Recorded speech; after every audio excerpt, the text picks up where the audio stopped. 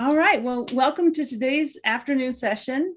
And we're going to start with our first presentation, Stronger Together, Developing a Conference to Establish Relationships and Advocacy to Support OER and Dual Enrollment.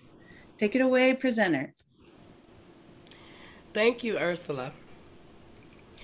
I am Charlotte Dailey, Program Specialist for OER at the Southern Region Education Board, and I thought it would be helpful to share some tips that we learned while developing a new conference for the organization.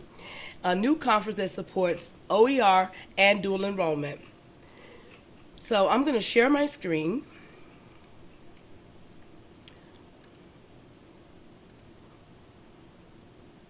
Can everyone see it? Okay, all right. So, Stronger Together, developing a conference to establish relationships and advocacy in support of OER and dual enrollment. So, this is a conference toolkit that was submitted to Spark for a capstone in completion of a leadership program earlier this year.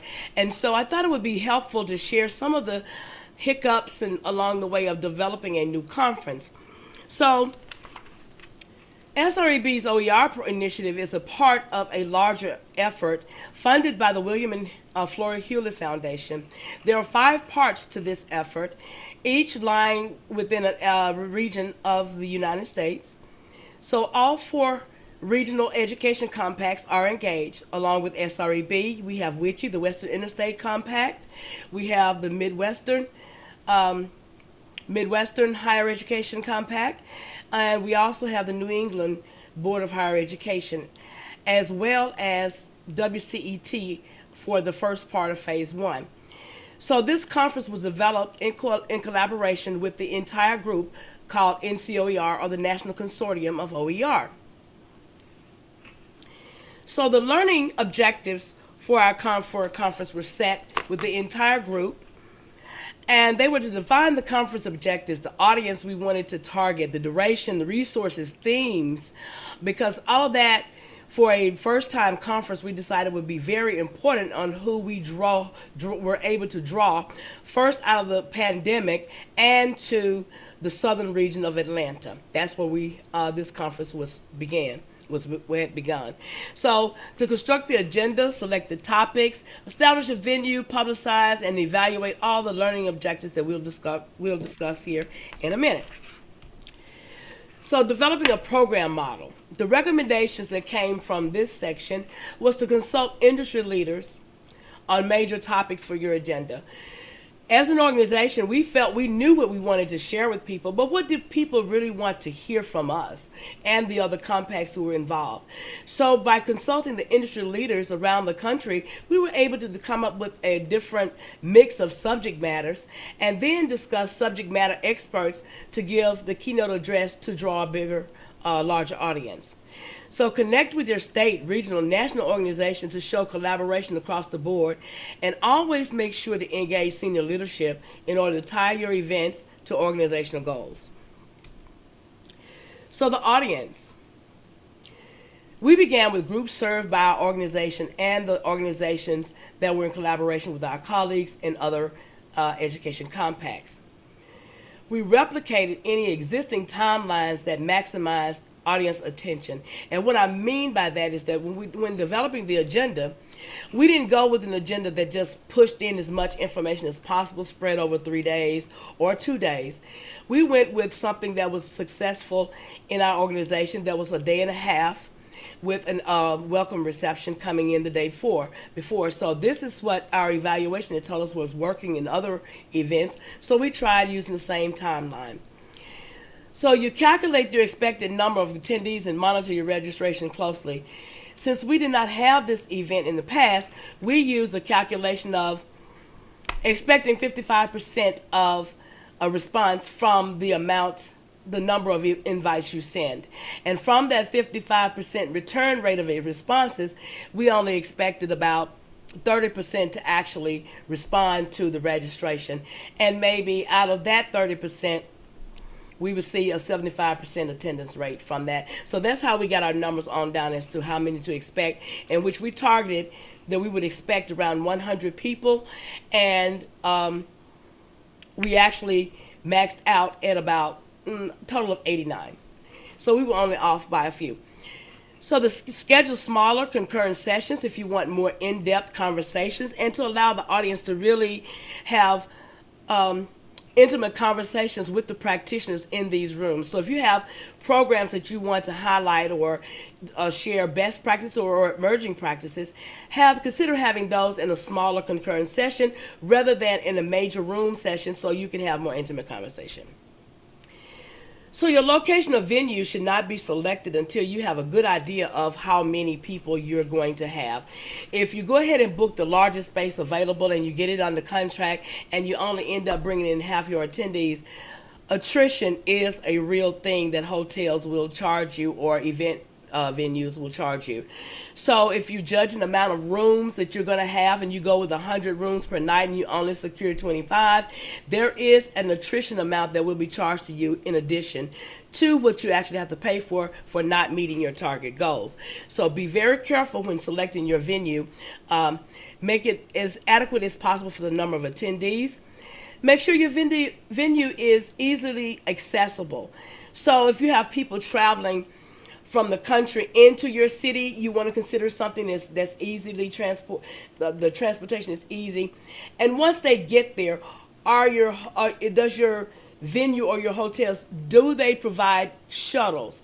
Some cities, if you have events downtown, there are no shuttle services to those hotels. So all of these should be considered. And I would suggest having an audiovisual vendor on site, because this is a very, very important cost within your budget. It is not cheap to have your audiovisual for your event. It is a separate cost now from your event venue. It's normally a contractor for the event venue itself. And if having that person on site, they will be able to help you with any problems you may have along the way. And also make sure that you have satisfactory meal selection. We're in the South in Atlanta, so we make sure that people get to experience a little Southern charm when they come our way. So you can share your home selections as well. Marketing and promotion. Create your conference web presence and landing page. Make sure it is engaging. Showcase a picture of the city in which your event will be held. Post an outline of your agenda when available. Even if you don't have the exact speakers, show timelines so your guests or possible attendees can see times that they will have to be in session, or maybe they'll have a little bit of time to get out, or build in some time where they might be able to see your city. One thing I always do is leave the evening open for them to have dinner on their own. That way they get out on your own in the city, and they can spot that time in advance of coming, so they won't be looking for times to disappear during the day in between sessions. So develop your registration portal early in the process. We selected a vendor to handle our registration that was easily accessible for us, so we could download registration reports every day. Add your hotel and accommodations as soon as available. Design engaging social media promotions, because even as educational organizations, social media is so important in our society. That's how we got most of the people who came to our event attracted, either through LinkedIn, Facebook, Twitter. Twitter is very popular. We also did some Instagram and some Snapchat as well. Do news releases about everything you think the public will want to hear. So get your communications officers involved early on in your process. Sponsorships. If you can get sponsorships, it cuts down on the amount of money your organization has to spend. So not just exhibitors. Exhibitors, of course, you will assign a cost to exhibitors. But sponsors, I started with our vendors, our top-level vendors. So, sending out a letter of sponsorship and developing a sponsorship scale, you may want to start at your gold level at 5,000, your silver level at 2,500, and on down at at lesser amounts. Or you may want to go bigger. It just depends on how well you think if this is a new event, how well your event will be received by potential sponsors, because everyone is looking for a way to get the word out about their product or service. So staffing, I know I put this at the end, but I started off with collaborating. So consider when you're building a staff to work your conference, you want to make sure that the people who were involved early on in the planning are there to greet. You want to have as much conversation with your attendees as possible. Make them feel at home. Try to liven the feeling so they won't feel tense about arriving to a new event or a new city, depending on where you're having your event. Plan adequate staff to cover registration. Registration is always set up 30 minutes prior to your expectation time for arrivals that morning. If you're doing name tags, it's a good idea to have them already done, already alphabetized and sitting up where they can see them. And whatever your materials are, have everything planned so it's easy. And in this time of COVID, we wanted to make sure that people could pass through the line as quickly as possible without any bottlenecks. So again, arrange for your audio visual people to arrive 30 minutes to an hour before your event begins to work through any hiccups. And this is before any session. Equipment can sometimes develop hiccups in between sessions. So you want to test at the beginning of every session if possible. Post a person near your presenters or your table or your stage to assist with any needs while engaging the audience. Sometimes they need water, they need tissue, they need different things. And so plan for that in advance so they won't have to look for someone to assist them in the middle of a presentation. Provide all event staff with basic information to keep guests informed of any changes. Have an assigned announcer, if you will, for who will make all of your announcements, your schedule changes or anything. Make sure they are ready, have a pleasing voice, and are ready to address the audience at every break. Designate a person to interact with venue staff while the event is in progress. You don't want a lot of information coming from several different people at one time. So designate a person who is going to be your liaison with the event venue. Last but surely not least, you want to do a thorough program evaluation. Develop and test your evaluation process and procedures well in advance of your event. So if you're going to do Google Drive, that's one of the things I developed and our organization decided to do was Google, so everyone could come in, it could be in a spreadsheet that we could easily manipulate the data around to see. But make sure that you ask questions about your event, temperature of the room, size of the room, were the chairs comfortable, if the event was in a place or location that was easily accessible, were the meals okay, if the information the presenters seemed knowledgeable about their information they were sharing. Make sure you ask every relevant question, because when you look at that data and you start to analyze it, it will really inform you on your future events. Meet with organizers as soon as you can to decide how the evaluations will inform organizational leaders. Preparing a post-event report was helpful for us. We prepared the post-event report and shared it with all of the collaborators and our senior leaders. And we used our evaluations to inform future decisions. As a matter of fact, we're using that post-event report to develop our upcoming OER and dual enrollment conference, which will be held March 1st and 2nd, for those who want to know, of 2023. Any questions? Charlotte, this was so great. I want to recruit you for OpenTX 2023. So many great ideas here. And it's funny because it made me think about when we started to plan last year's, we were planning to have it in person in Houston. And then, 2 years ago, and then everything happened. So, wow, this is very comprehensive, this toolkit. Well, I'm glad you enjoyed it. And if anyone, there is a toolkit. It was submitted to Spark, but it's being edited by our organization now. So if you would like a copy of the toolkit, just email me. Could you repeat what you said about the attendance calculation? So it varies, but yes, the one that I've always used in the past was, if I sent out 500 invites, only expect a response from 55% of the people, of the number you invite. So when you get that about 55%, you start back at 100% of your responses. You're only going to get probably about 30% of the original. So you could if you would look at the original 500, it would go like this: 55 expect 55% response, expect 30% of the original invite number to actually do something, to actually either register, email you questions or whatever, and then finally you'll get anywhere from 25 to 27% that'll actually show up, because everyone who registers don't show up. So you'll get about 30% to do something. And so once you do that, that's the formula that has always worked for me. And this time, by using that formula, we came in at 89. We planned for 100. We targeted 100, and we came in about 89.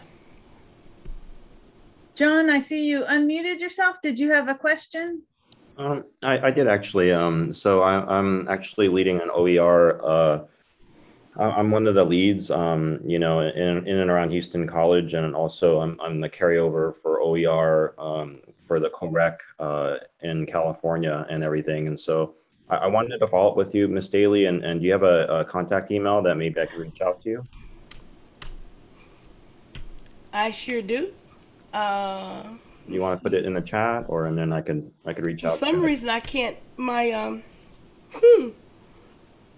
My screen won't advance, but it's actually the next slide. There it is.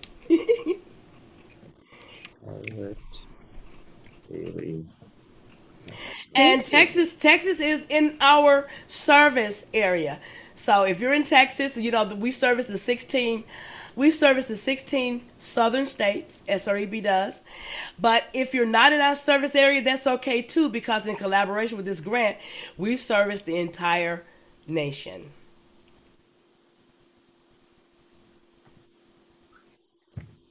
Okay, thank you very much. Thank you for giving me your contact info. I appreciate that. Sure. Any other questions or comments? Well, if not, thank you, Ursula, for being a great moderator. Thank you all for having me in Open Texas. This is my first time presenting here. And so hope to see you all soon. Thank you so much, Charlotte. That was great. Yeah, I really appreciate, learned a lot from that. If you want to stop sharing your screen, great. We're going to have a 5-minute break, and the next session will begin at 2:25. It is Explore, Create, and Collaborate, how the OER values inspired a cross-department collaboration. So we'll start in 5 minutes with that. Thank you very much. Okay, there, I began it. So welcome to today's session. This second presentation is Explore, Create, and Collaborate, how the OER values inspired a cross-department collaboration. Take it away, presenters. Okay, thank you so much. We are so excited to be here from UTSA today to talk about some of our projects and partnerships that we're working on, collaborations between the libraries and academic innovation. And just, yeah, we're going to introduce ourselves on this next slide. So I'll hand it over to Claudia and Mayra. Thank you, DeeAnn. Thank you, everyone, for joining us today. My name is Claudia Arcolin. I'm the Executive Director for Teaching and Learning Experiences at Academic Innovation. And in my role, I oversee faculty professional development and course design. And I pass it over to Mayra.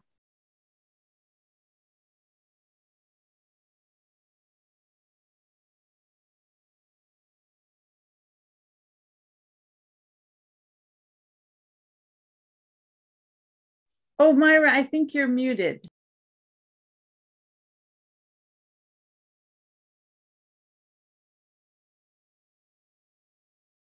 I can go next. Can you hear me now? Oh yeah, there we go. We can hear you. Okay, sorry about that. My name is Mayra Collins. I'm the Instructional Design Manager. And in my role, I oversee the design and development of online courses for both residential and online programs. And I'm DeeAnn Ivie. I'm the OER coordinator at the UTSA Libraries. I'm also the political science librarian, and I work with our amazing team that's here today and our subject librarians to advance and promote and help with faculty adopting OER. Okay, I will go ahead and start, and I'll start by sharing some key information about our institution. So UTSA has almost 35,000 students enrolled. 45% of our undergraduates will be the first in their families to earn a bachelor's degree. We have also recently received a significant milestone for UTSA's strategic vision, as we have received the status of a Tier 1 research university, and we couldn't be more proud of that. When it comes to our student population, when it comes to gender, our student population is pretty much evenly distributed, with 47% male and 50% female students. 57% of our undergraduates enrollment is Hispanic, 22% are white, 8% are African American, and 12% represent different ethnicities. Our student population represents about 90 countries. The majority of the students, 85%, are undergraduate, 11% are master's students, 3% are doctoral students, and 1% are postbaccalaureate. The colleges with the most students enrolled are Health, Community, and Policy, with 19.3% of the student enrollment, followed by Business, College of Business with 18%, and Sciences with almost 15% of the total student enrollment. When it comes to our faculty, we have 1,389 faculty. The College of Sciences and the College of Liberal and Fine Arts have the most faculty, with 281 and 277 each. Of our faculty, 34% are tenured and 13% are on tenured track.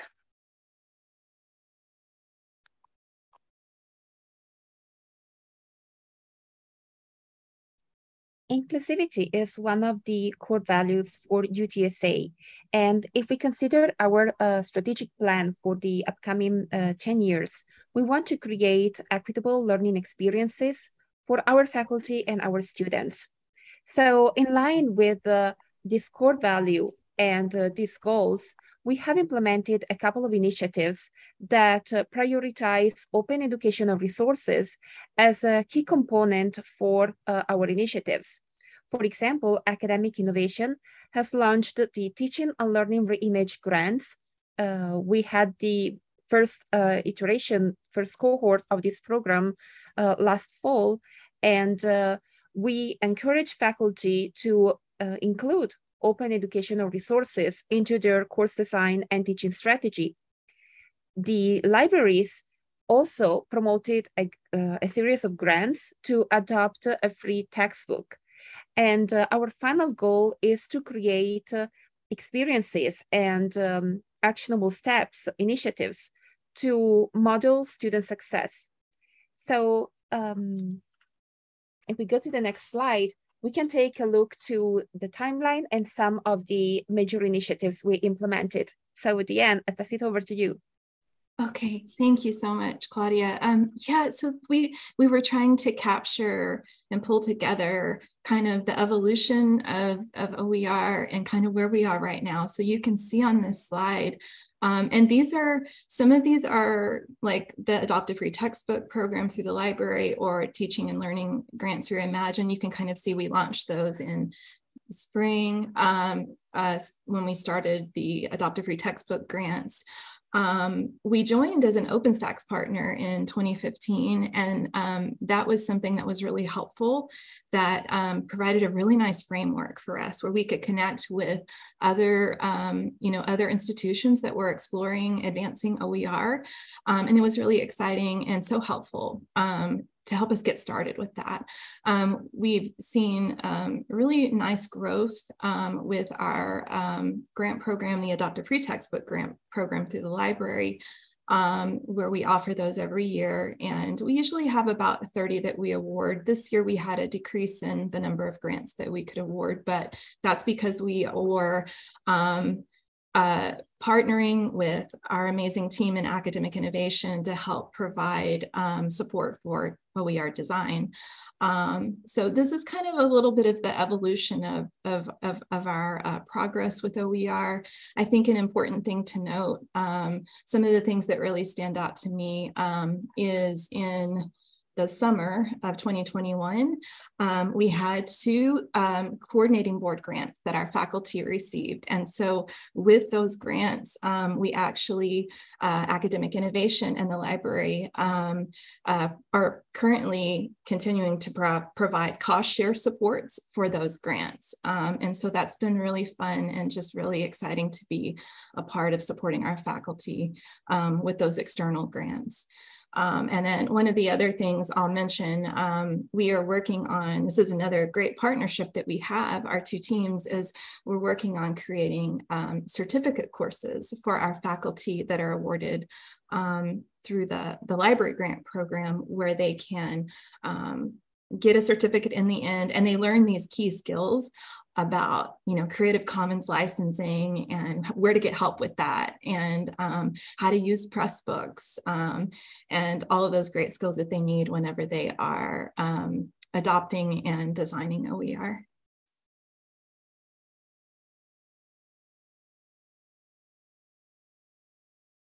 And I'll hand it off to, I think, Claudia or Mayra has this slide.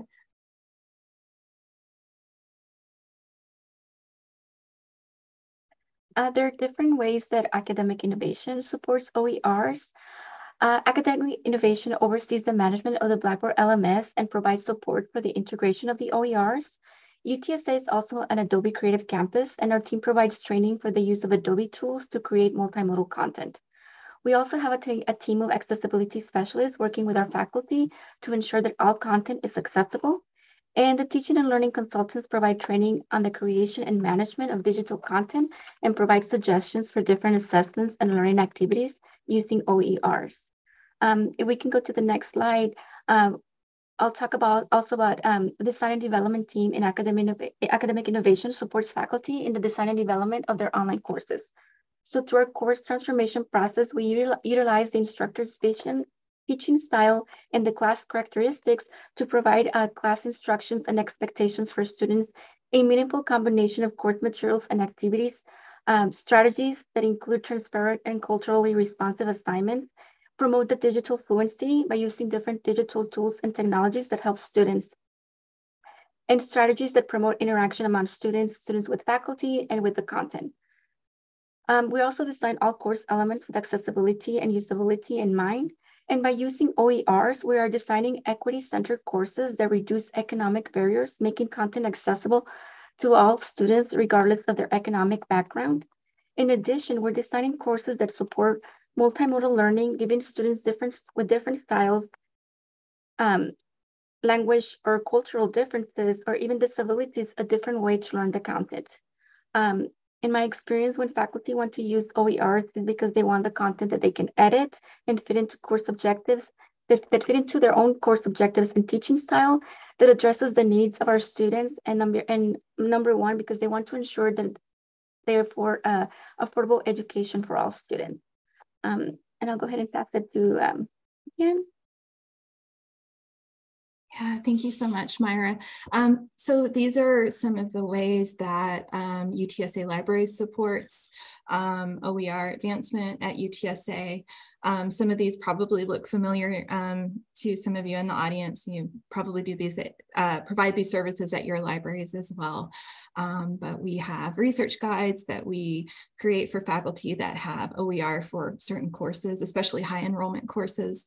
We help with providing any guidance or answering questions around Creative Commons licenses or just copyright in general. And we do have librarians that are Creative Commons certified that have taken that course. So they have that great knowledge base to help with that. And then just guiding on that process, redistributing the OER, and then helping our faculty share the OER for widest impact. And just to give you a quick snapshot of our grant program through the library, we have awarded 138 grants to date, starting in 2016. We have an ROI, return on investment, of $48 for every dollar spent. And we've invested $207,000. Some of this was from donors. A large chunk of it was from the library's budget. as well. So our student savings, we're really proud of that. We just hit 10 million this year with our latest round of grants that were awarded in the spring. So the little screenshot that you see at the bottom is just, we recently retiered the grants, and now we have no cost OER adoption and OER design. And this was just something that we did to better help educate our faculty on the differences of the different types of resources, because they would sometimes get confused between a library ebook and OER, and knowing what they could do like copyright wise with that. So we found that it's been helpful. And then also to add our design tier this year. And then just a quick note about our grants this year. These are also an amazing partnership with my co-presenters and I and our teams together working to support these faculty projects. So you can see all of the different colleges that we awarded design grants. We have 4 design grants. One of those was a group grant, and we're really excited about that. And we're working with academic innovation, Rachel Elliott, who works with Claudia and Mayra and me on helping, provide guidance around instructional design and all of that with these projects. So we're really excited about these design projects. To provide a closer look to the Teaching and Learning Reimage program, some of the goals that we wanted to achieve through this program are to focus on equitable learning experiences, use OERs to create learning pathways and nurture students' interests, create more relevant and up-to-date materials, create synergy between OERs, pedagogical innovation, and inclusive teaching, and then use OERs as an opportunity for students to co-create knowledge and be more engaged in the learning experience. So just a snapshot of some of the projects that we funded with the Teaching and Learning Reimage program. If we can please take a look to the next slide. We would like to highlight 4 projects. The first one is with Dr. Olesia Kislev, Teaching Foundations of Language Science to Improve Teacher Preparation. And the instructor for this course used OERs to provide content to the students. Dr. Judy Okpala, Reshaping Film Genre on Online Learning. Dr. Mimi Yu, Interactive Learning through Authoring with Online Tools. And Dr. David Hohenlich, The Texas German Experience of San Antonio. So how faculty and students use the OERs. In some of these courses, of course, content we're creating through OERs created directly from the faculty, and then students were also engaged in creating some of the resources. For example, with the interactive learning through authoring with online tools, students were creating artifacts and they were sharing these artifacts with their classmates. Or with the Texas German Experience of San Antonio, students created an app and included different content they were creating through interviews and through some field trip in San Antonio to identify German landmarks. So it was a way to create OERs, but also to engage our students. Okay, so I will pass it to Mayra. Just one more thing. As an example of collaboration that we had with the library and DeeAnn and DeeAnn's team, we would like to talk about a project that included the creation of an OER for a science course. And we would like to share the quote of the instructor teaching the course. So having a free or low-cost textbook means students would have their materials on day one. And this is one of the most important things that we also observe has an impact on reducing, for example, the FW rate, because students have access to the material since the beginning of the semester. This will make a significant impact on student readiness. My vision is that OER in my discipline can be incorporated into the course without the students having to hunt for them or look for lower price alternatives, and possibly risk not having the materials. So we can see how including OERs into the course design is one of the most important components for inclusive learning experiences for our students. Hi, y'all. As the timekeeper, I need to let you know it's about time to wrap up so we can stay on schedule. Do we have like 30 seconds? Yes, go for it. Okay, awesome. This particular slide, I'll go really fast, but this was one of our coordinating board grants that we received. It was a development grant, and it was partnership between two of our faculty that are pictured on the slide, Christina and Darren, and then a faculty member from, I believe it was Palo Alto. And really excited about this. You can see their quotes and read them, and we're going to share, we have already shared our slides, so you'll be able to take a closer look at those quotes later. And just to conclude the presentation, aside from collaborating for course design, we are also engaging our faculty, and we're planning a faculty panel on OER and engagement so that we will reach out to our faculty population and promote OERs broader. All right, this concludes our presentation. Thank you so much. And do you have any questions? There was one question in the chat. Clint asked, was the library staff the entrepreneur behind this program? Where did the initiative come from? You know, it's this is one of those things that I feel like both of our teams have been working on for a while. We have two distinct grant programs. So the Adopt a Free Textbook grant is through the library, and then Academic Innovation has Teaching and Learning Reimagined grants. So I feel like we've been starting to just it's become more of a formal thing, but I feel like we've been doing it, both of our teams, for quite some time, and assisting faculty with adopting OER. Does that help answer that question? And if you want to add anything, Claudia and Mayra too, please do.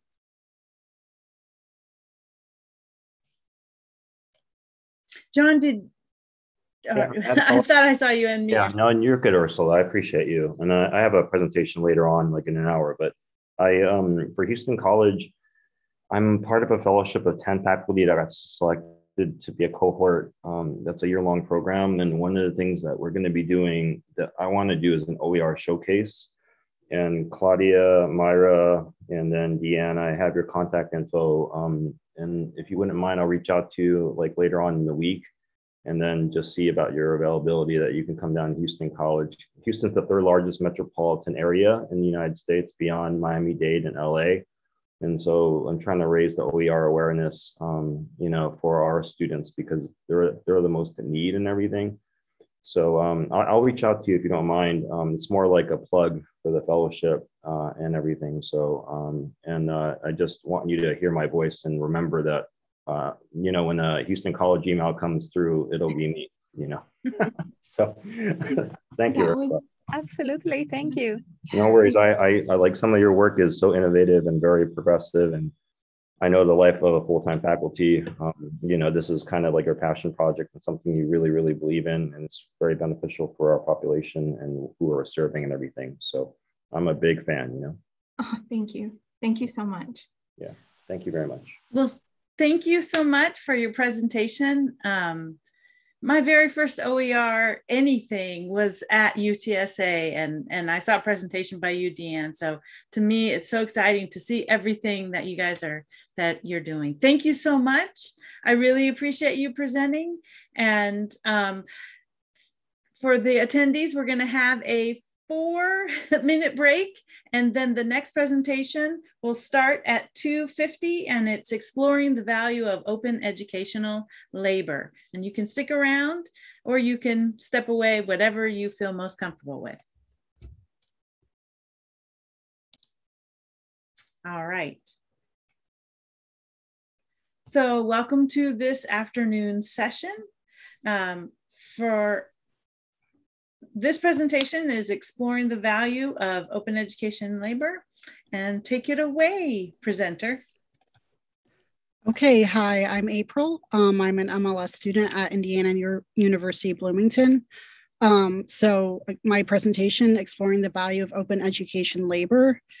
So I mainly want to ask how the labor involved in OER creation, discovery, and dissemination should be valued by institutions and students. So this is a more exploratory presentation. My goal is to mainly ask questions to promote thinking about not only how labor can be valued in terms of compensation, but also about how these ideas of OER labor and value are affected by their institutional context. And so I think we can think about labor not only from the point of view of the people producing OER, but in terms of what we might think of as the consumers or the audience, in other words, the students. And how does this notion of a value kind of affect both sides? And how do the specificities of OER affect labor and value? So I want to ask, in terms of valuing OER labor, is the goal of affordability for students compatible with the fact that OER labor is often free, underpaid, or underrecognized? So, we think of affordability in terms of equity and access, but it's kind of a bit of a paradox how on the other side that labor might be undervalued. And I'm also taking this kind of theoretical concept of immaterial labor because I think it particularly illuminates these issues, especially when it comes to OER. So I'm taking this idea of immaterial labor from this Italian thinker, Maurizio Lazzarato. So he defines immaterial labor as the labor that produces the informational and cultural content of the commodity. So it's immaterial because, it's not a product that you can see and touch.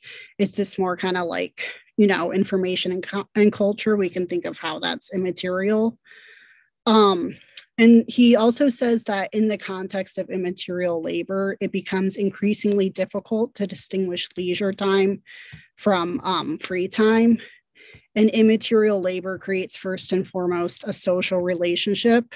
And so I think his ideas are really interesting when put into conversation with OER, because I think we can all think about how there's this confusion between free time and work time when it comes to OER production, even if it's compensated by something like a grant or a stipend. We expect faculty and others developing OER to kind of fit it in among their other responsibilities, especially teaching and research. And all of those responsibilities might overlap. So how do you distinguish OER labor in particular, aside from all of those other things, as well as from the emotional or intellectual investment they might feel in it? I think especially we might think of it emotionally as a service for students, which might mystify the labor involved and kind of make it invisible. And so this quote from Almeida, she wrote an article on OER. So she says that this relegation of OER to the status of the immaterial suggests both a process of liberation from a corporeal context and an ideological diminishment. Further erodes the means we have for measuring or recognizing the labor involved. And so again, she kind of takes this idea of immateriality, and we can also apply it to the fact that like OER by design are online resources. And so they are literally immaterial. And she kind of plays with the meaning of the word immaterial, like that can also refer to something that's unimportant or lacks value.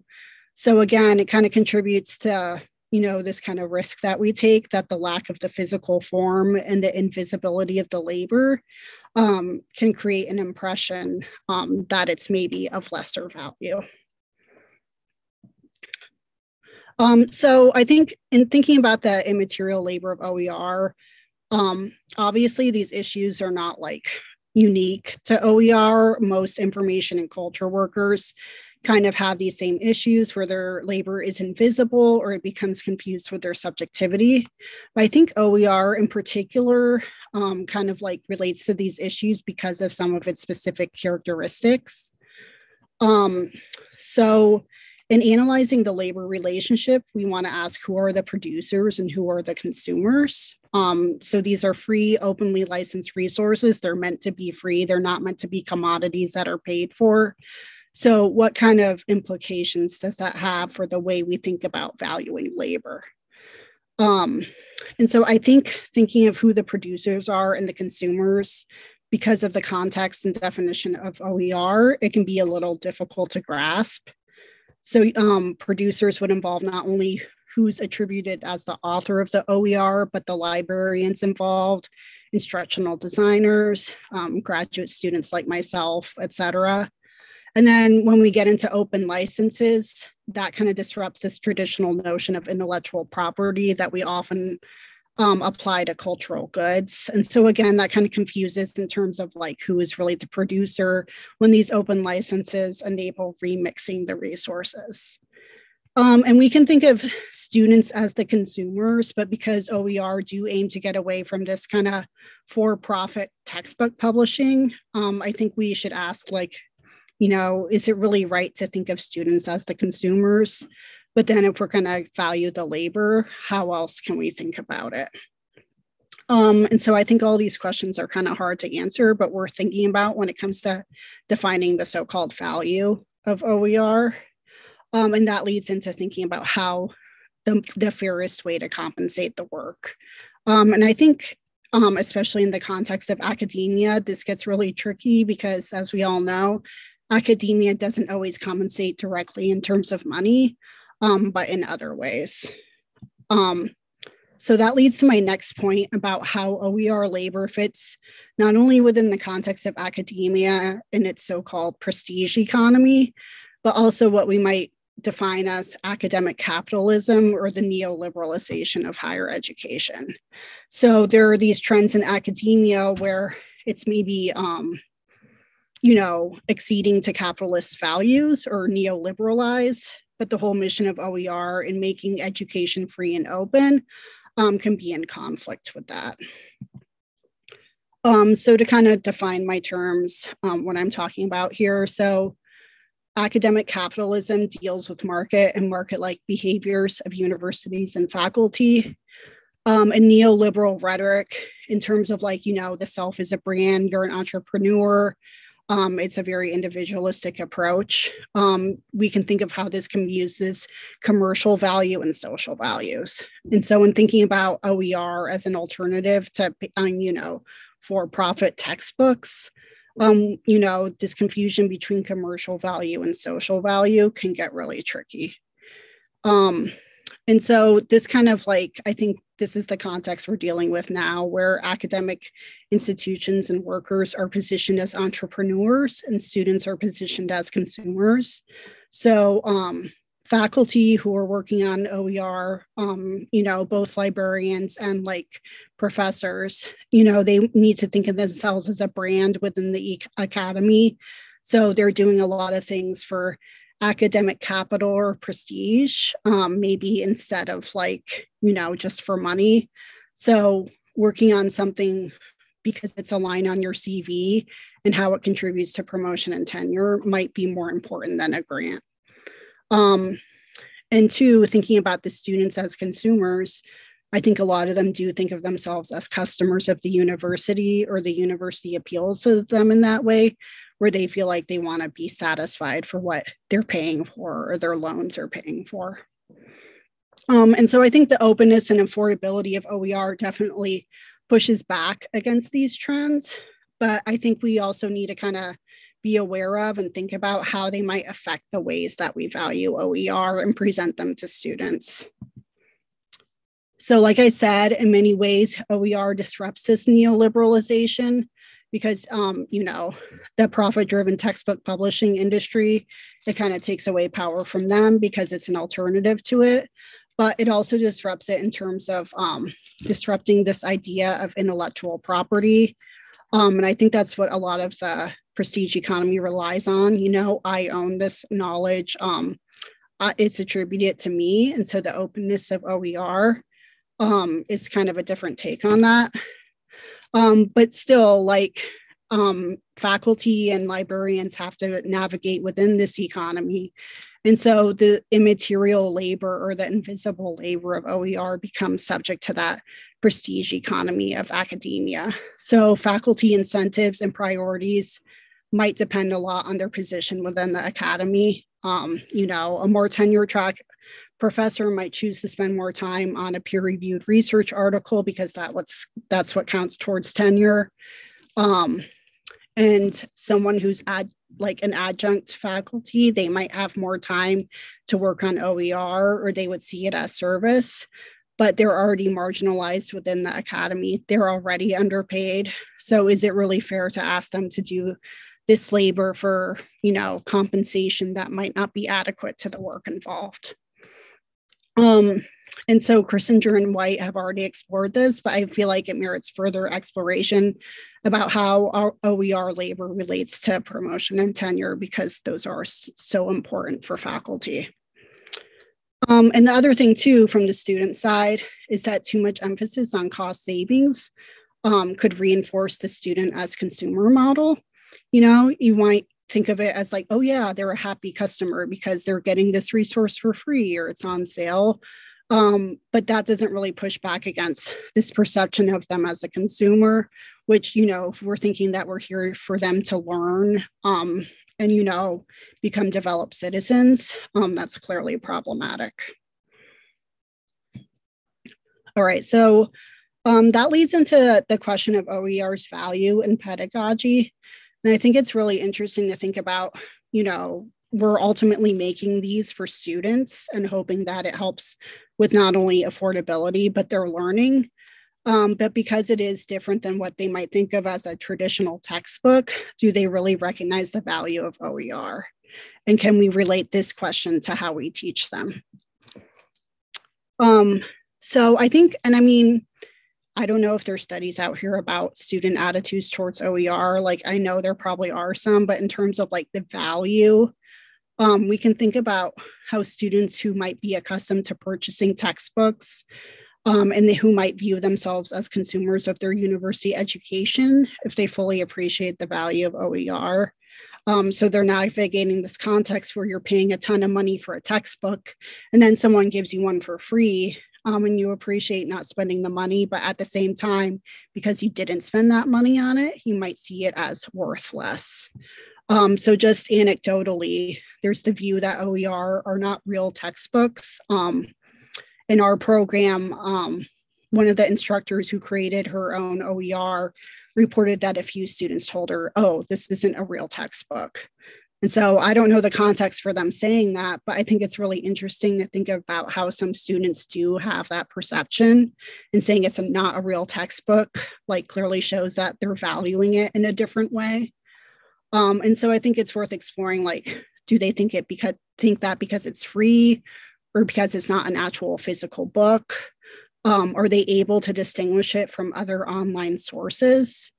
I think a lot of students, they see something online and they just think like, oh, this is a thing on the internet.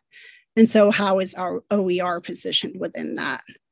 Especially, do they understand the difference between an openly licensed OER and a pirated textbook that's illegal?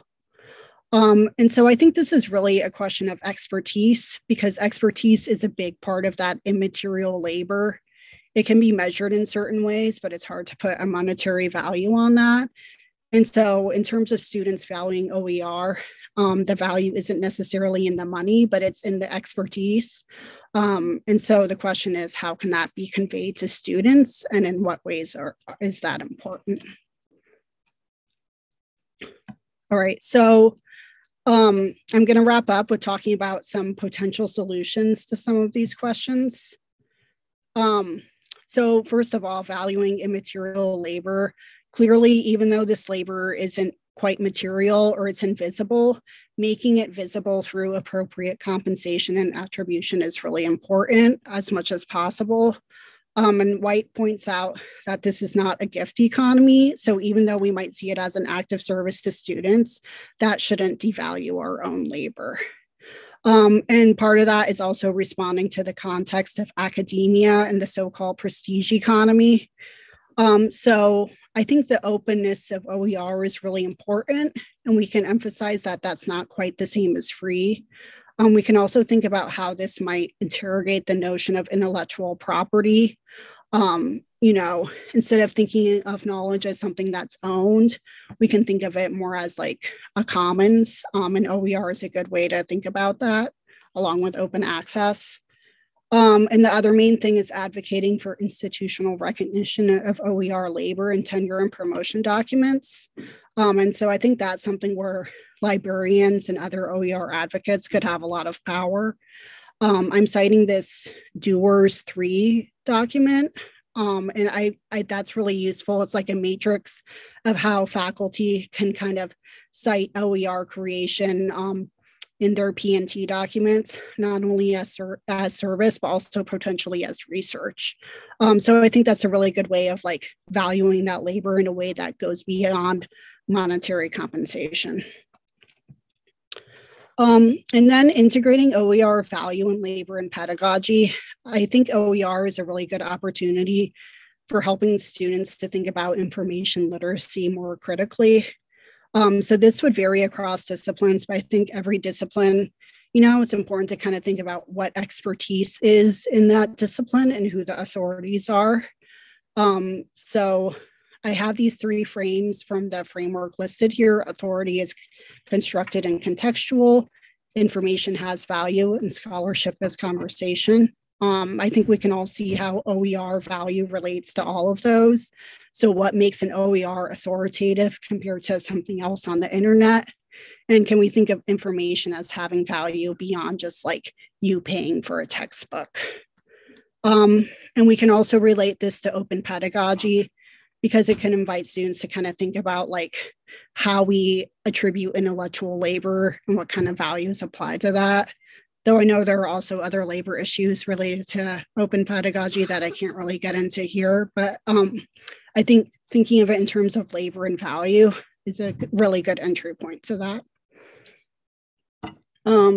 So to wrap up, I think these are all like really difficult, complicated questions, and OER is kind of like a weird, unique thing because it's not really a commodity, but we still want to value it.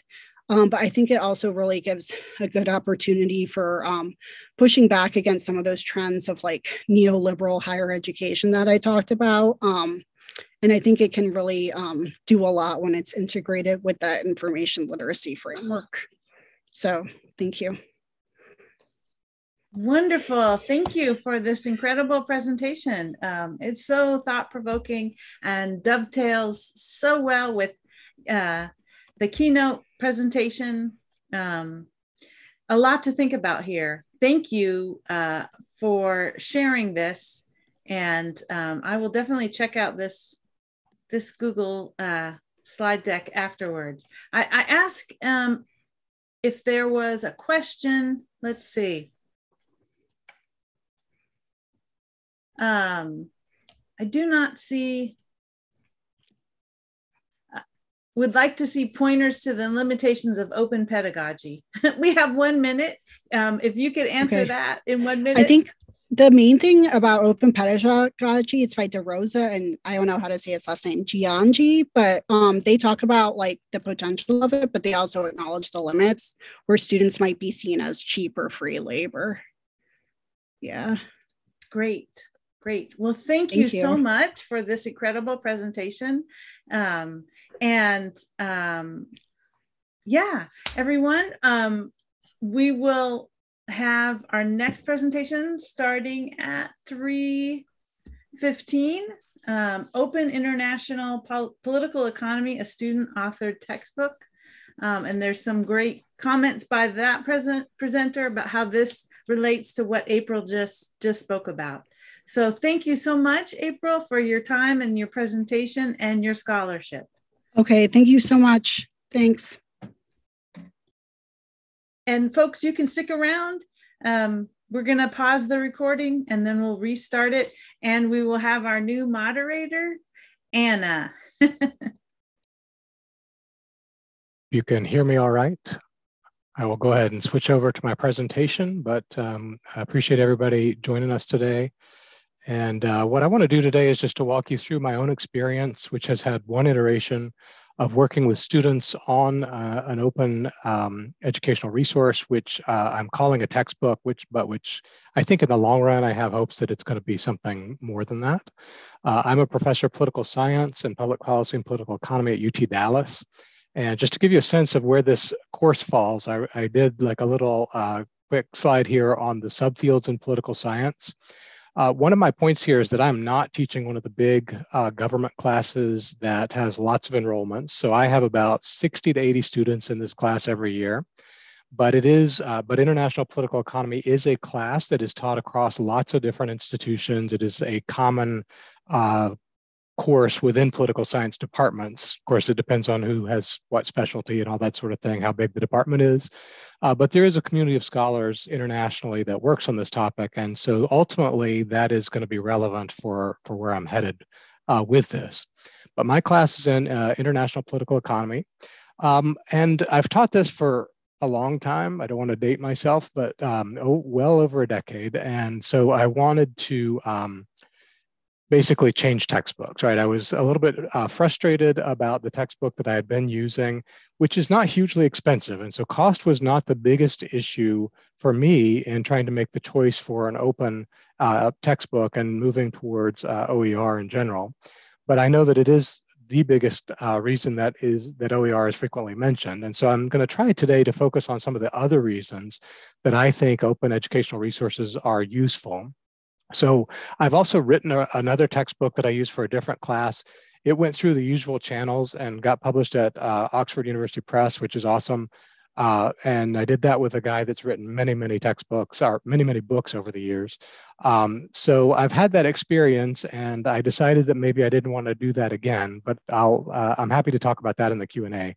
But part of the reason for that is that I do think that many of us are concerned with the role that these publishing houses play, especially when it comes to textbooks and setting up what gets in, who gets to publish those, and most importantly, what they cost. So eroding the institutional paywall is this notion of trying to make those books more freely available to students, but not just within the institution, right? Potentially worldwide. And so to make the content of the course available to a much broader audience. Third thing for me in international political economy that's important is speeding up the production process, by which I mean turning around editions of the textbook faster. The one that I was using, China has been rising quite quickly in the world economy, and its models and discussion of China were at least a decade overdue for revising. And so I got kind of frustrated with that. Of course, I can modify that in a lecture or whatever else, but just having a faster turnaround time, I think is potentially useful here as well. But for me, the two most important things for the students in particular are the fourth and fifth bullet points here. Making assignments durable. What I mean by that is taking an assignment that a student has in a semester and sees as busy work and turns it into a meaningful experience that they're doing for the next generation of students. We're going to use my textbook the next time around. So writing it once is not just a one-off project. It's something that is going to stick around for a long time and be influential in its own right. And I found that students really liked that idea, and I think it made them try harder. One of the things that I liked about this experience was that we were all probably experiencing students without much energy in the spring. And this assignment got them going better than anything else I've seen during our pandemic times. And so I think that's why. I think that they saw it as something that had lasting value. Eventually, I think it will also turn up that the textbook reflects the diversity of my students and their experiences, many of which are related to international economics and to international politics. And so I hope that those filter in more in the next iterations of the textbook. And then eventually what I'd like to do is to go beyond just the textbook model with text and images and to have interactive learning modules that are a lot more interactive. As most of you know, that's kind of an advantage for doing things natively on the web to begin with. Now, so I did this thing called open pedagogy, at least I tried to, and I think that there are some real questions about how far you can go with students depending on the topic. And so let me just kind of tell you what I did as the solutions to try to limit the vast potential expanses of open pedagogy and to try to structure it in a way that my students would find doable. So open pedagogy, if you know the terms, just teaching with OER materials, but then also actively contributing to them. So I had a database of open access materials that they could use, but I wanted to get those more centralized and organized with the course content. And so the first thing I faced was, could I actually pull together a textbook with what was out there already? And I quickly decided, no, not in this field. So I said, we're going to write the textbook. How did we do that? I basically, I chose the topics that needed to be in the textbook. So I had a list of chapters, and I chose the kind of license that we were going to use for the textbook, and that was going to be the non-commercial Creative Commons license. I also decided that I didn't want to just immediately include all the student names as authors because that potentially poses FERPA problems. And so I had them opt into being recognized in the book itself. They also had an option of a pseudonym, which potentially poses problems, I know, but I said it had to be a reasonable name. And I actually have the FERPA waiver that I used for that opt-in here in a slide or two if you want to actually see that. For the content of the chapters themselves, I encouraged the groups to go ahead and use my lecture as a baseline, but then to go out and do more research, particularly focusing on peer-reviewed publications that they could incorporate into the chapters and move it in their own directions. Now, first time around, we didn't have too many students that did that, but ultimately I think that there's going to be a lot more room for creativity and to kind of include, you know, small case studies on particular things, exchange rate crises or whatever that students have had experiences with. And so I think that will get better over time. This is the list of assignments I gave that were related to the textbook in class. They were not all the assignments from the class, but the first one that I used at the recommendation of this Mays and DeRosa book is a low stakes, small scale assignment, and it was individual. So I asked students to basically do what amounts to kind of a Wikipedia entry or a very small encyclopedia entry on one concept from the section of the class on international trade. And I've got those, and so I guess I can have that as a glossary in the book. At this point, I haven't even really thought about how to use that, but it was, the main thing was to get them kind of comfortable writing and to get comfortable looking at each other's work, getting some peer reviews and that sort of thing. The big assignment was the second one, where I assigned groups. I give you the site here for what I used as the technique to assign groups. I did not allow students to select their own groups, that sort of thing. And I did exactly what Oakley and company here recommend in terms of trying to figure out what's the best way to organize those. I did specify a list of requirements for the chapters. So there was a common kind of structure across the chapters. They had to have an introduction and a conclusion, for example. And then I did save quite a few classes towards the end of the semester so that the students could work together. So it was not a completely out of class assignment. There was a fair amount of in-class time built into it. And so that was where the textbook came from, was assignment two. And then at the very end of the class, this was not a throwaway because I told them it was coming all semester, but I had them just submit a short paragraph or sentence even about an idea for how to make the book interactive. And so I gave them some examples of that, and I've got that list, which again is hopefully going to be something we can work on in the future as this thing goes forward. So speaking of going forward, what I've got right now are 15 chapters of the textbook, some of which need some pretty decent editing before I use them again in the spring. But I happen to teach a graduate class on the same subject, on international political economy, and that's happening right now. So one of the things I'm using is this idea that my students have written something and it needs some element of peer review before it really is, ready for an external audience, more or less. And so I'm having my grad students serve as the peer reviewers. Now, this is something that they work on in regards to the other stuff they do in my class anyway. They all learn to review books and articles as part of that class. And so it's a natural fit for what I'm asking them to do. And I think it will be helpful then to have a written review that the next iteration of undergraduates get on the chapter they've been assigned. And so this becomes an iterative process. At least that's how I have it in my head, that the graduate students write the reviews and the undergrads receive those reviews. And then when they start revising the chapters that they've been assigned the next time around, this works together. And so we have kind of a workflow here that I hope will result in the continual improvement of the textbook. And that's ultimately where I'm headed. I will say one other thing, and that is just kind of next steps. So it is, I started the whole process of making this thing public. The first chapter is ready to go on Pressbooks. And then of course, Pressbooks announced their change in subscription. And so I'm kind of at a current loss. I'm trying to get, I'm really jealous of what UTSA was describing. I have had help from other people at UTD, and I really appreciate Rupa and Sasha if they're in the audience today.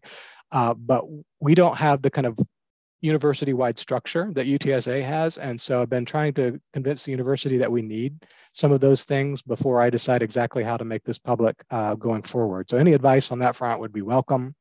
And then ultimately, I don't want this to be just a UTD project. I want it to be something that involves other IPE scholars around the world, and ideally is used in the classes that they're teaching with their students contributing to the text as we go forward and to the interactive elements and so on. So I hope this is a multi-year project that will be long lasting and will not just grow in its number of UTD students, but will expand internationally and allow us to get lots of different ideas and perspectives into the book while still being useful for its purposes.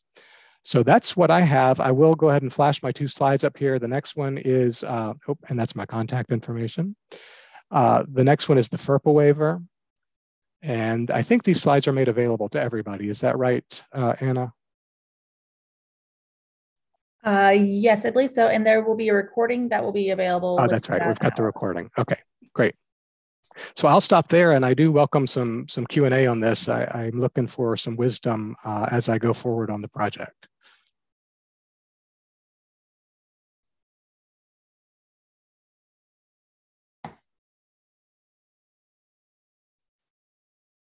So if folks are welcome to unmute themselves and just ask, or if anybody wants to drop a question in the chat, that of course is welcome as well. Thanks. About the OER-TX, I've already got the first chapter up there. So I was part of the creators workshop this summer, and that's what allowed us to do that. And it is a good resource, but I'm worried that it's, I guess I don't want to define it just for Texas audiences. I know that's not, I know it's public, but I was hoping to use the Pressbooks platform as an authoring tool. And so that was kind of the disappointment with, I think UTD is not going forward with that as a subscription service. So. Clint, I wanted to ask just how are your students responding to the fact that you're having them be a part of the process to create text for the future classes and everything? Are they really excited for it? Are they really enthused for it? I mean, it sounds like an excellent idea. Well, you can imagine that I got different responses from different students, but some were quite enthusiastic and really did great work on the chapters. I have 2 chapters that I have section that you can tell that the group of 3 students basically like divided the chapter up, and it varies dramatically in quality. So I've got 2 chapters that really have a section that is going to require me to go back and probably rewrite it before I can give it to the students with some plagiarism issues and that sort of thing. But most of them turned out better than I expected. And so I would say 13 out of 15 chapters resulted in students taking it seriously and being able to work together and coming up with a product that I thought is at least good enough for the next class. And then I think with this iterative process that I was talking about, once it goes through one iteration, I'm going to feel a lot more comfortable throwing it out there and making it something that we can provide to a lot of people. Yeah. Thank you for that question, John. No worries. I appreciate it. Thank you, Clint. And then we have a question from the chat. Did any of your students have any reservations about publishing their content openly? If so, how did you respond to those concerns? So the FERPA waiver, I think which was really more than that, right? The opt-in on putting their own name on the content, it gives them a little bit of an out, so that if they don't want to do that, or if they have any sort of concerns about the privacy, then they don't have to, right? I think people were genuinely nervous early on about whether they could write something that would be a quality textbook chapter. And I think my kind of having them focus on the lectures helped, because it gave them at least a superstructure to go with, right? And some basic content that they could put in there. And then if they wanted to be a little more creative and go with their own directions, then they could do that. So I think ultimately the format that I came up with was helpful. I'm sure that it didn't resolve all the problems, and I'm not sure that I gave enough room for creativity the first time around, but I hope that will be the case in the future. And I think that's an important question to address that and to ensure that students want to do that.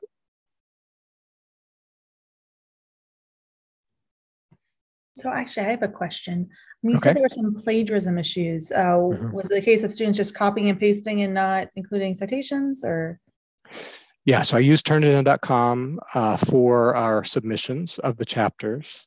And I tend to use that on exams and all kinds of stuff anyway, because it is so easy. It just is, makes it pretty straightforward to see when that's happening. And most of the time it's not an issue.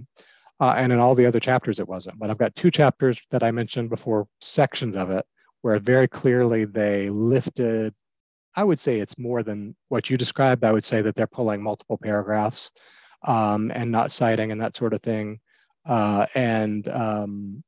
So, again, it's because the groups didn't really gel and one person never kind of bought in. And so I got to do something next time around, I think, to try to bring the bottom end of the writers up and to try to involve, get their buy-in a little bit more. UTD students, like many of yours, are working full-time or have, families at home, all that sort of thing. And I know that their time outside of class can be constrained. And so, allowing for lots of time to write in class, I think should address that, right? But at least this time it didn't fully. So.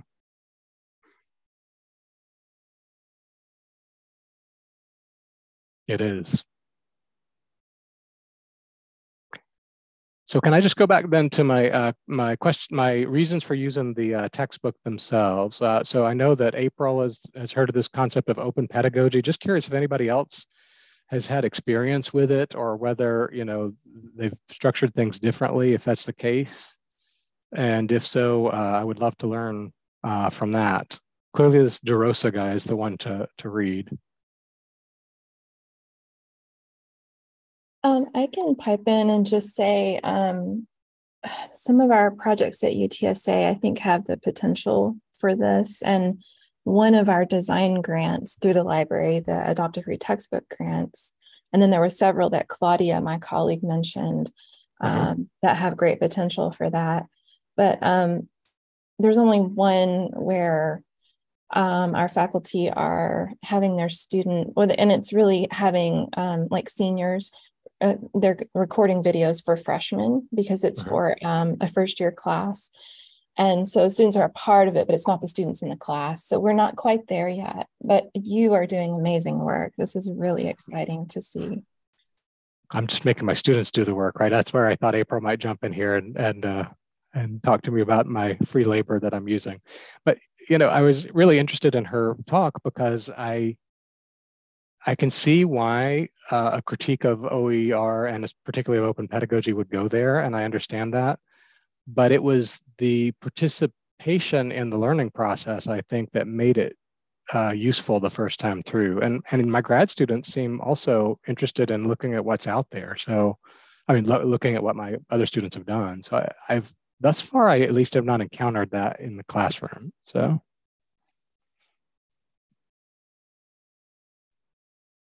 And with that perfect timing, we have 5 seconds left, actually, technically, or at least we did when I started speaking that. I'm going to go ahead and pause. Appreciate it. Thanks for moderating. Appreciate it. Thanks for just including my proposal in this very nice, prestigious. The chancellor invited an open call for everyone at Houston College, so I thought I would take the initiative and be a part of it. I'm part of a innovative fellowship over at Houston College, and we're actually looking at possibly creating a showcase. So I might reach out to some of my colleagues that I've seen throughout the day and everything, and just invite you to a virtual sort of showcase for our fellowship. And we have a very innovative fellowship, and it constitutes like only around 10 faculty, like I said, which I'm one of them.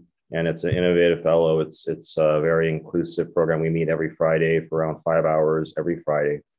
And it's across disciplines. And one of the things we're tasked to do is to create a showcase. And one of the things I'm probably focusing on is OER, something I've been heavily involved in when I was full-time in California, and also coming out to Houston College, completing my first year just recently and everything. One of the things we worked with, this is the slide that I uploaded, and we were tasked with creating communication at Houston Community College and focusing on student success and effective communication. And I do want to talk about open pedagogy, because in my second slide presentation, I'll be talking about our career workforce population, which is 60 to 80% of our student population. And a lot of our students that I've had experience with in California are formerly incarcerated.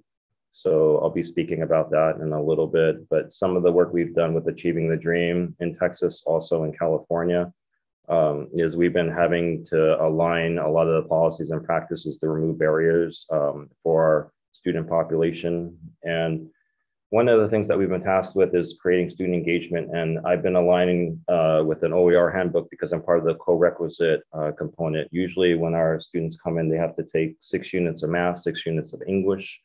I'll be teaching the 6 units of English and also the reading and writing integration.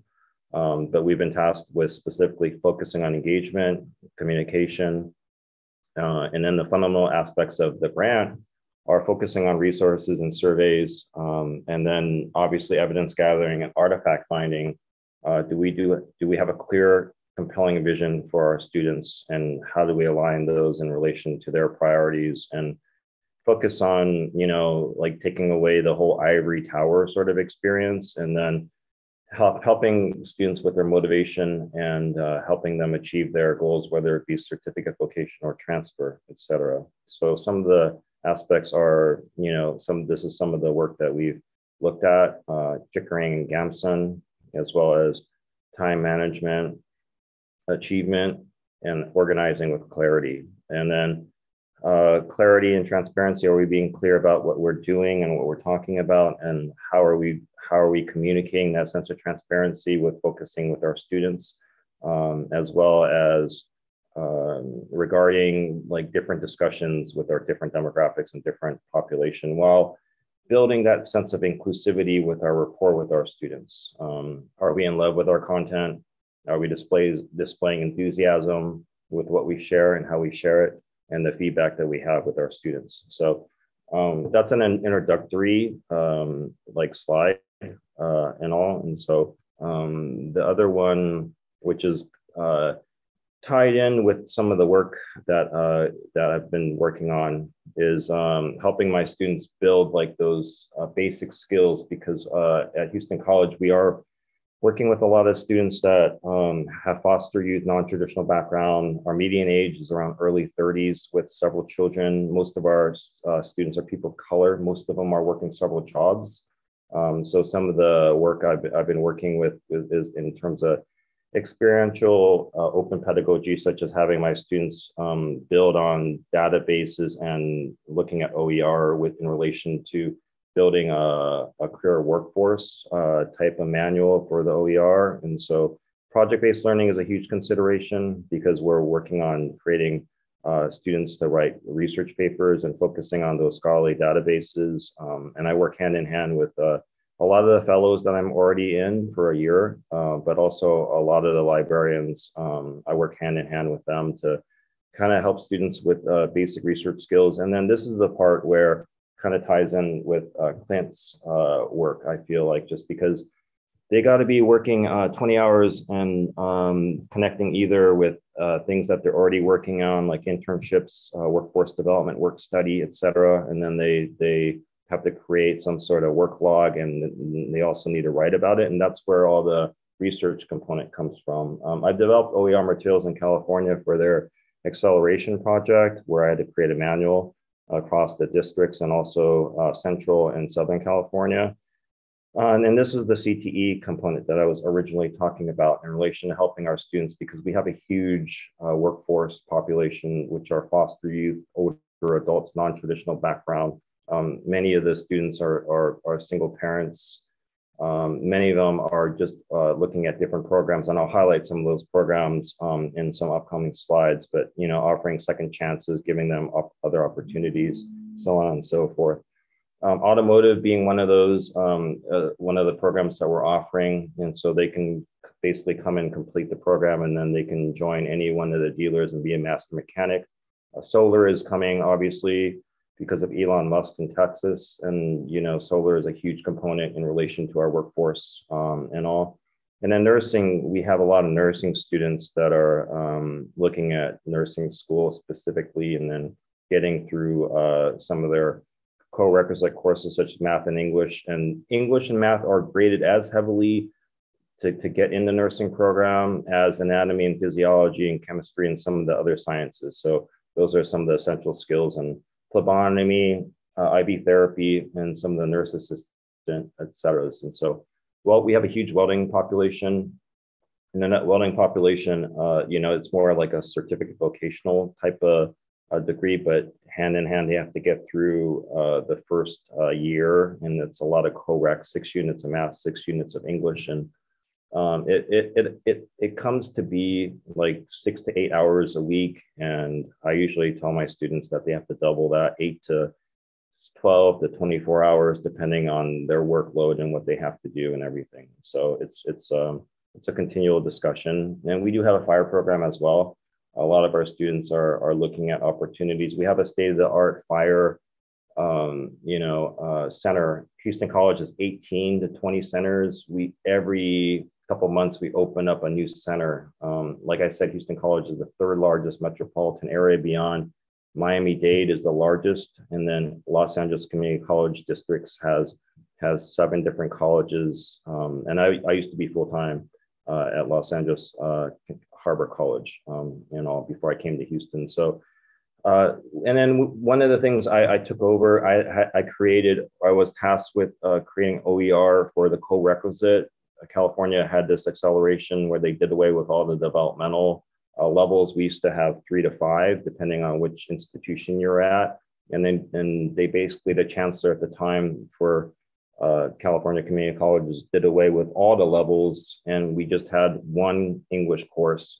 And so I was able to create a OER manual with a lot of my inter-district colleagues, as well as some outside the college itself and all. And so here's some of what the initiative was in California. It's the AB 705, assembly bill. And we can thank the chancellor for that. He was the former president at Long Beach City College, and he's the first Latino and all. And so this is some of the work I did in California, which I'm kind of sharing, but these are some of the things that we focused on. Processes of writing, writing is cross-disciplinary writing. If you're a police officer, if you're in fire science, if you're in nursing, these are some of the interdisciplinary skills that follow you no matter where you go.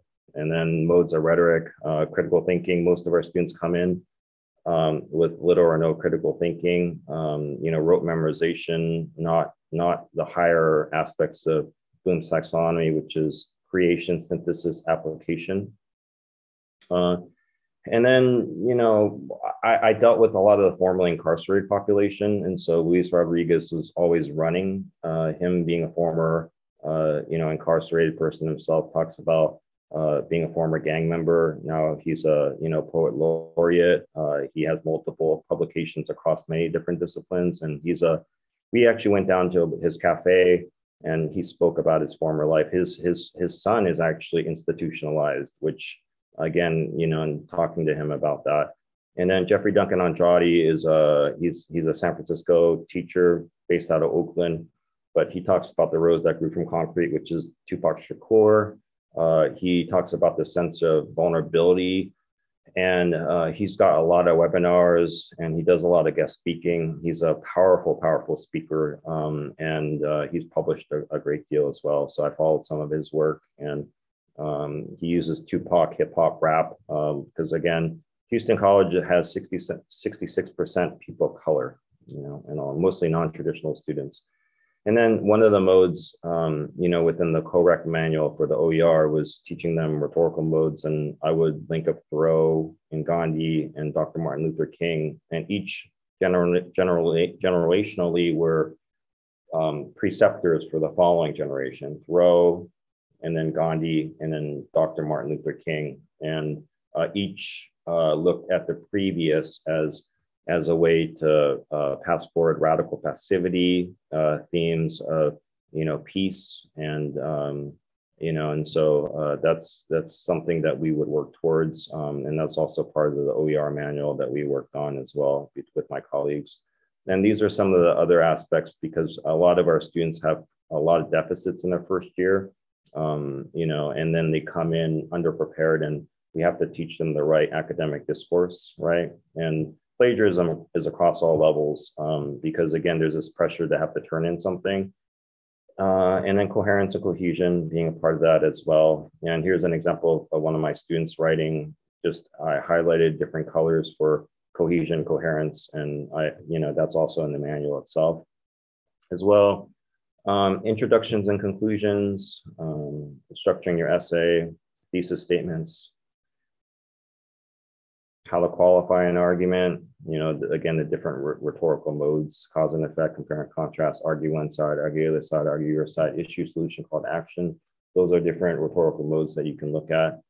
And then Menendez versus Westminster, that's a huge, that came before Brown versus the Board of Education. And, you know, Westminster, the Menendez's, the original plaintiffs, we had the original descendants, the grand descendants come in and actually speak. And that was a wonderful experience for our students, because again, here are people of color, Mexican Americans, Latinx. We are in Latino Heritage Month as well.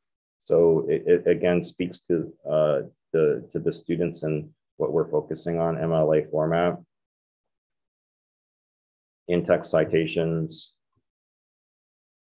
and research paper writing, which again, that's something, you know, is something that I tell my students, you know, we're at the bibliography part of it right now. And, you know, I say it's something that you're going to learn, or you will learn for the rest of your career, because obviously even Clint talked about plagiarism with his undergrad and grad students. So it's a continual issue: critical analysis, critical thinking.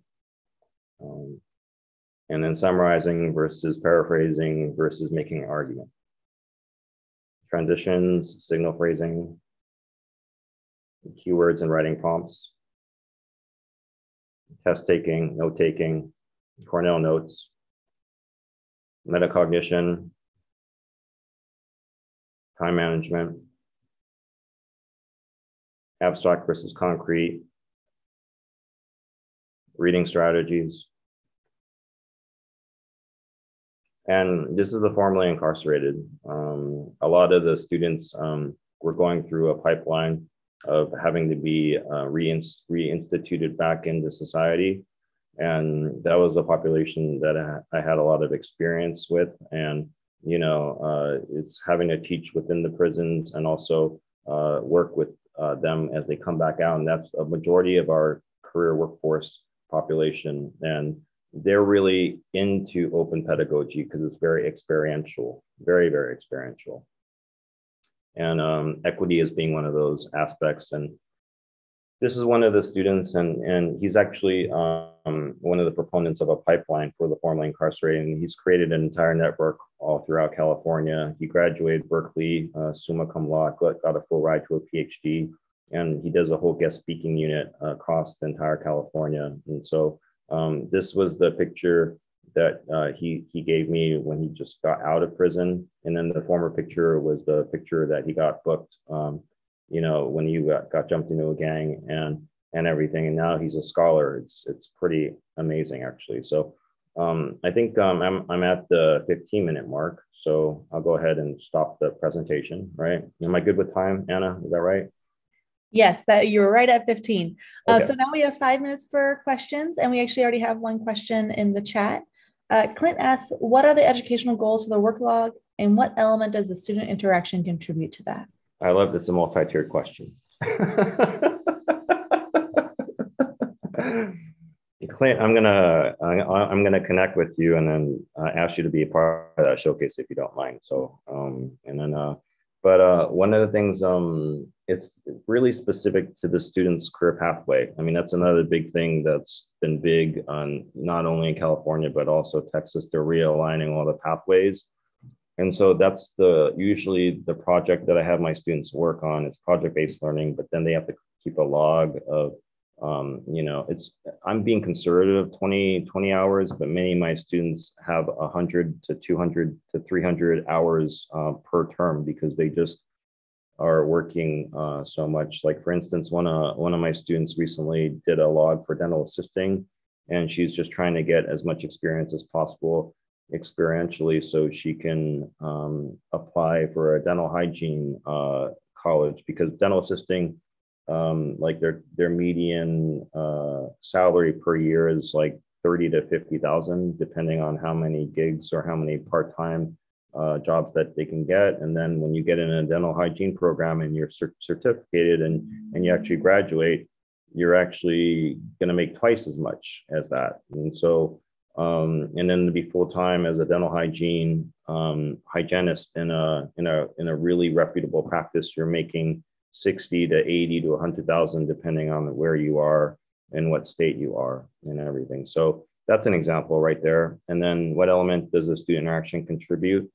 You know, I mean, the students, you know, they, in the very beginning of the semester, I can't say that they're happy that they have to keep a log, but, you know, at the very end, when everyone goes around and kind of shares about like what goes into the log, which is very reflective, it allows for the students to kind of share their experiences. And, you know, and some of the students are actually very grateful for it because they are able to talk about, you know, their future career and resume building, cover letter, interviewing, you know, and then bringing in different services, you know, in terms of applying for scholarships, letters of intent. You know, those are some of the other skills that we're basically doing in relation to that. So in answer to your question, there's a lot of student interaction, and most of my students, they appreciate that it's realistic learning.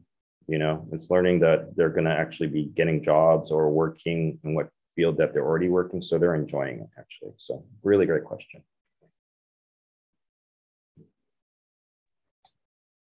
Do we have any other questions for John? We have about a little bit less than 2 minutes left.